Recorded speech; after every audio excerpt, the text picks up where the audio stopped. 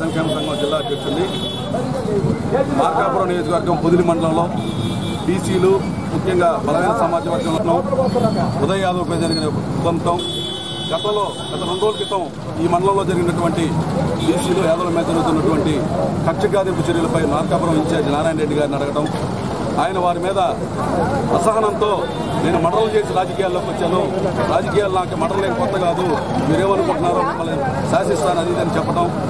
అది జరిగిన రెండు రోజులకే ఈ రోజున అదే అతను అనుచరుడైనటువంటి రమణారెడ్డి ఈ రోజున ఉదయ్ యాదవ్పై దాడి చేసి హత్యాయత్నం చేయడం, ఈ రోజున అతనికి తలకు 14 కుట్లు జరగడం. తెలుగుదేశం పార్టీ బాధ్యత వహించాలి.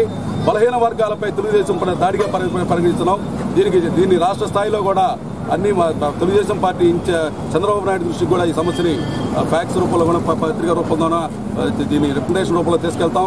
ఈ నియోజకవర్గంలో బలహీన వర్గాలకు భద్రత లేదన్న విషయాన్ని ఈ ఉదంతంతోనే స్పష్టమవుతుంది. కనుక రానున్న రోజుల్లో బీసీల చైతన్యపరిచి అన్ని కులాలని బలుగు బలహీన వర్గాలు ఎస్సీలు మైనార్టీలందరినీ కలుపుకొని ఈ ఇన్ఛార్జి దుర్మార్గ చర్యల్ని రచ్చకెక్కి రోడ్డెక్కించి తెలుగుదేశం పార్టీకి తగ్గ బుద్ధి చెప్తామని తెలియజేస్తున్నాం.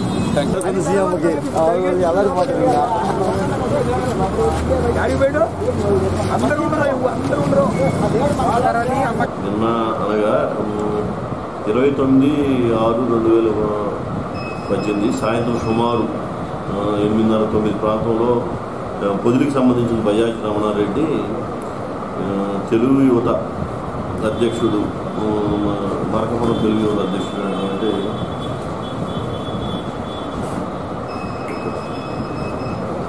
కలిగేది ఏంటంటే అభిప్రాయ భేదాలు ఉన్నంత మాత్రాన ఇట్లా చిన్న విషయాలకు కూడా ఒకరి మీద భౌతికంగా దాడి చేసుకోవడం అనేది, బౌడీ చేసుకుని కేసులు ఇన్వాల్వ్ అవ్వడం, జీవితాన్ని నాశనం చేసుకోవడం, రౌడీ ఎలిమెంట్స్ లాగా బిహేవ్ చేయడం అనేది అనవసరమైన చర్య. ఏదన్నా ఉంటే అవి పెద్ద సంవత్సరంలో ఏదైనా పరిష్కారం చేసుకోవడం, అభిప్రాయ భేదాలు ఉంటే ఒకటే పార్టీకి సంబంధించిన వాళ్ళు కాబట్టి అలా చేసుకుంటే బాగుంటుందని చెప్పి తెలియజేస్తాం. మన ఉదయ్ అనేది యాదవ్ కులానికి సంబంధించిన వ్యక్తి, మాకు యాదవుల మీద భౌతిక దాడులు జరుగుతున్నాయి అని చెప్పి మన చిరంజీవి సంథింగ్ ఇక్కడ లోకల్ యాదవ్ నాయకులు వాళ్ళందరూ వచ్చి ధర్నా చేయడానికి ప్రయత్నం చేస్తే నేనే పిలిచి వాళ్ళని, ఇది ప్రతి వ్యక్తి ఏదో కులానికి సంబంధించిన వాడే, వ్యక్తిగతంగా వాళ్ళిద్దరూ ఒకటే పార్టీకి సంబంధించి ఇంతకుముందు ఫ్రెండ్స్, ఇప్పుడు వైరు వర్గంగా ఊరక మనస్పర్ధలు వచ్చి వేరే దాడి జరిగింది, కానీ ఈ కులానికి సంబంధించి ఏమీ లేదు. ఏదైనా కానీ అతను అత్యంత తీవ్రమైనటువంటి సెక్షన్లు వేసి అతను ఎట్టి పరిస్థితుల్లో పట్టుకొని చట్టం ముందు పెడతామని చెప్పి వాళ్ళకు కూడా హామీ ఇవ్వడం జరిగింది.